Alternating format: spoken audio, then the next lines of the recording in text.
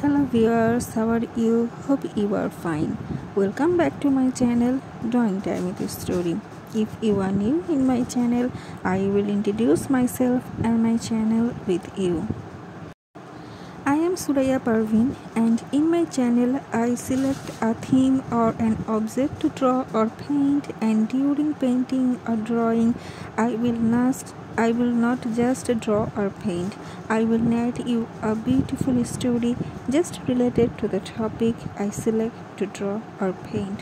So please don't forget to subscribe my channel to stay connected with me, to stay connected with Drawing Time Story, because it's fun time, because we draw or paint, and at the same time there is a chance to listen to a beautiful story, that is a moral story, a fun story, a kid's story, that is a big inspiration for our life.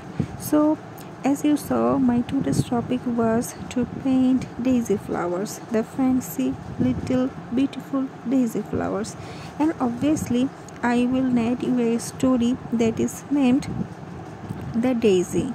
It is a fictional short story written by Agnes Taylor and Ida M. Johnson. So let's get started to the story time.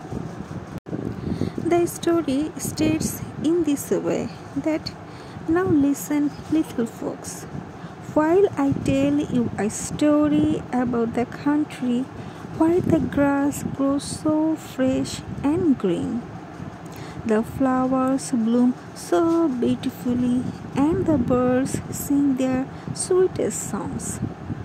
Close by the roadside stood a white frame house with pretty green blinds, and over the porch in front of the door crept a lovely trumpet vine with its clusters of orange and red blossoms that were just the shape of a trumpet. In front of the house lay a small garden, enclosed in palings and full of blooming flowers. On the other side of the road ran a little brook of clear water, and out on its bank, in the cool green grass, grew a timid little daisy. She was a very happy little flower, and day by day opened out her white petals like shining rays round the little golden sun in the center. She never thought of being unseen down in the grass, but turned toward the warm sun and blue sky, and nodded lovingly to the bright and beautiful flowers in the garden over the way. But most of all, the daisy admired the happy lark, who came to the brook every morning for a drink and bath, and then would hop around the daisy in the soft grass, and finally start to visit the sun.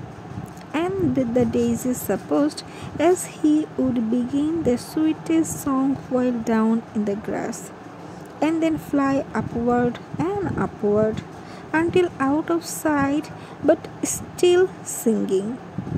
Each morning this would happen.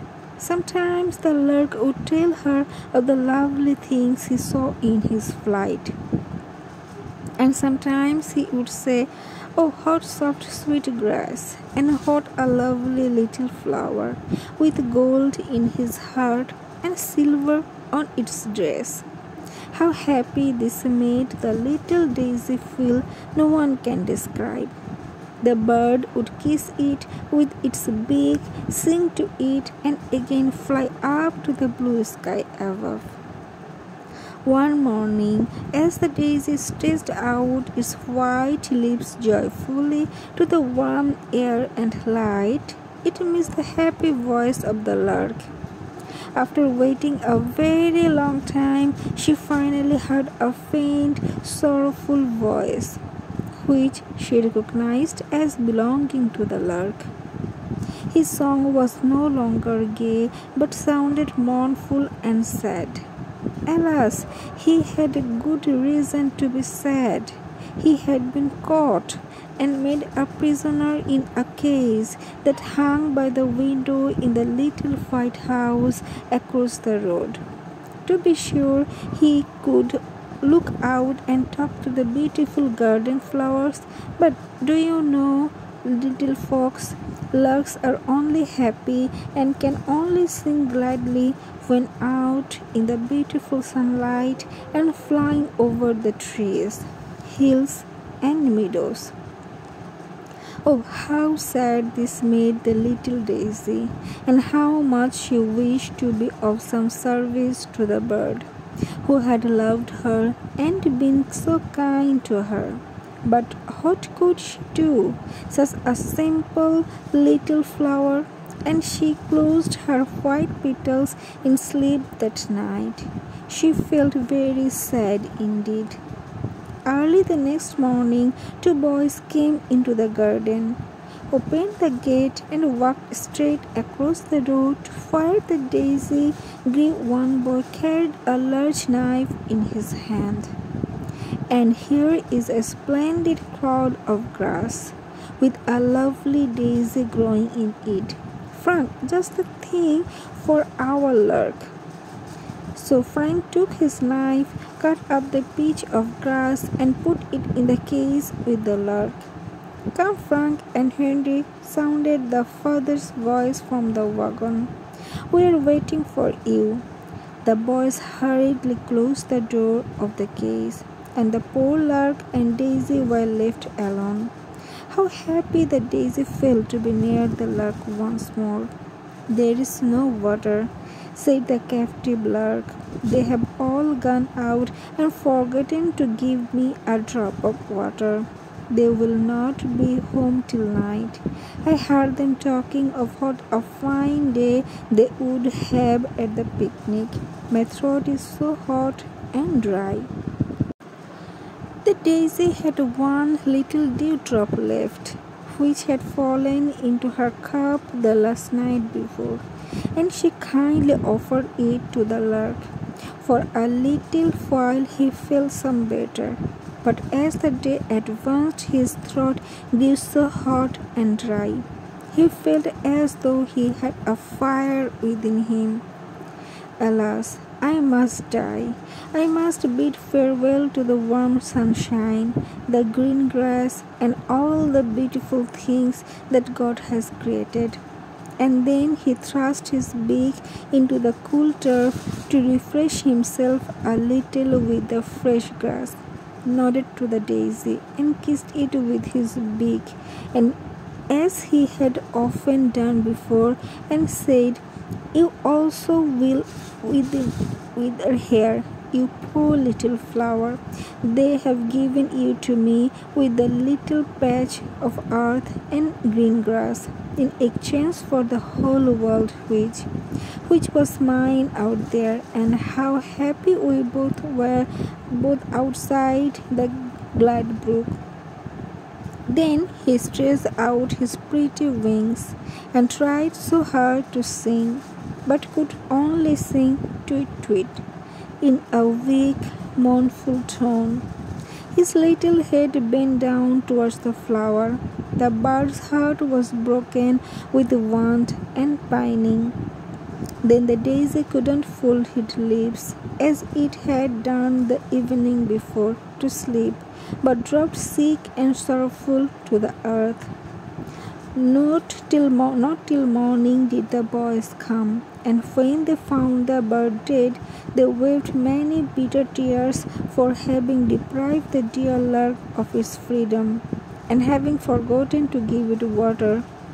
And they promised their mamma never to be cruel or unthoughtful again. They dug a pretty grave for the bird, and adorned it with leaves and flowers. But the turf with the daisy on it was thrown out into the dusty road. No one thought of the kind little flower which had felt more for the poor lark than anyone else, and would have been so glad to help and console him if she had been able to do so. The daisy flowers are so beautiful in its appearance and it symbolizes so cute meanings. Now we will get to know how they symbolize. Daisies symbolize innocence and purity. This stems from an old Celtic legend. According to the legend, whenever an infant died, God sprinkled daisies over the earth to cheer the parents up. In Norse mythology, the daisy is Freya's sacred flower. Freya is the goddess of love, beauty, and fertility, and as such, the daisy came by symbolize childbirth, motherhood, and new beginnings. Daisies are sometimes given to congratulate new mothers. They also mean chastity and transformation because of the Roman myth of virtues and pallete. Vulcanus, god of seasons and gardens, became enamored with Pallete, a nymph. He continuously pursued her, and in order to escape his affections, she turned herself into a daisy. Daisy's scientific name, Baileys, stems from this story. Daisies are composite flowers, meaning that they actually consist of two flowers combined into one. The inner section is called a disc floret, and the outer petal section is called a ray floret, because daisies are composed of two flowers that blend together so well. They also symbolize true love. In Old English, daisies were referred to as day's eyes because at night the petals close over yellow center and during the day they reopen. The phrase "as fresh as a daisy" originated from this, signifying that someone had a good night's rest. The word daisy also made its way into other slang words and phrases. In the 18th, the phrase "ups a daisy" was commonly used to encourage children to get up when they fall. This eventually transformed into "oopsie daisy" or "oopsie a daisy," an exclamation after a stumble or mistake. During this time, daisy also became English slang for something excellent or appealing. This term made an appearance in 1993 Doc Holliday film Tombstone, in which he uses phrases like "you are no daisy," "no daisies at all." The daisy and its meaning also inspired renowned authors and poets throughout history. I hope you both like the painting and the stories behind this beautiful flower. So don't forget to subscribe my channel to stay connected with me, to stay connected with Drawing Time with Story. We will paint together, we will listen to a story together. Till then, bye.